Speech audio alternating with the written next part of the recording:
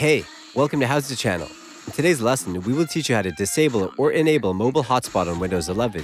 You can turn your Windows PC into a mobile hotspot by sharing your internet connection with other devices over Wi-Fi. You can share a Wi-Fi, Ethernet, or cellular data connection. If your PC has a cellular data connection and you share it, it will use data from your data plan. Click on the Windows icon on the taskbar. The menu will pop up.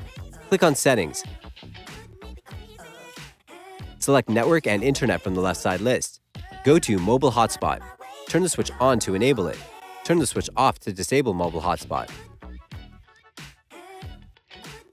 If you click on Properties, you can see the network name and the password. You can also change the password to your network here.